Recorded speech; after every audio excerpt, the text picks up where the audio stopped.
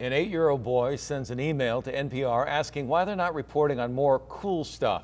Well, that sets off a viral response, making its way to a local paleontologist. Because, as I found out, if you're looking for cool stuff, it's got to be positively San Diego. Why did you write the letter to NPR?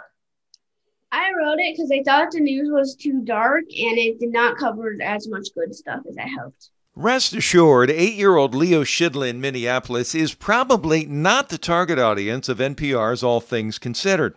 But the long-running news program is a favorite of his parents while they're driving, and Leo is often along for the ride. Yes. And day after day, I think my wife and I both hear, like, why are we only talking about COVID or politics? Why aren't they talking about dinosaurs? And good stuff. Or good stuff.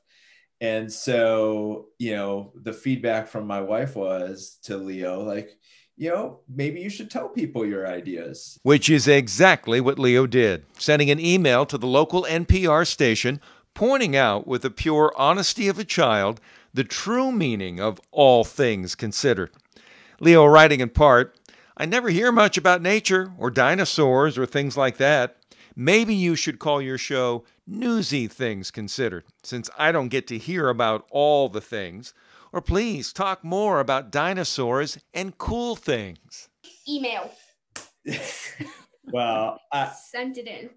An NPR producer posted Leo's note to Twitter with a promise to do better, and the response went viral. And we had a little bit of a laugh on it, and then we just kind of watched it. Within 24 hours, 30,000 people had liked that.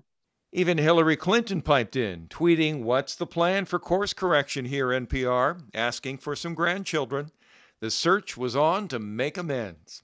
Leo, for you, the coolest dinosaur fossil, I think one of the cooler dinosaur fossils that UCMP has is Dilophosaurus. Enter Dr. Ashley Paust, research associate at the San Diego Natural History Museum. I was connected up with Leo through a long chain of other scientists. Ashley and Leo met via Zoom with a focus on cool stories about dinosaurs that Leo loves to share. I know that the Dilophosaurus was not how it was like in the movies. It did not have frills nor spit venom, and it was around 20 feet tall or long. What are you holding in your hand right now? A Dilophosaurus from the...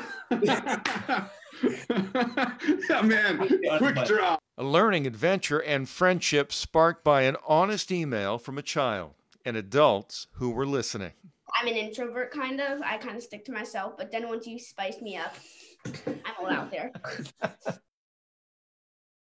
Now, Leo's father says the family travels a lot, and one of their favorite things to do is to visit museums. Dr. Paust has extended an invitation to the family to be sure to visit the San Diego Natural History Museum should they take a trip to Southern California.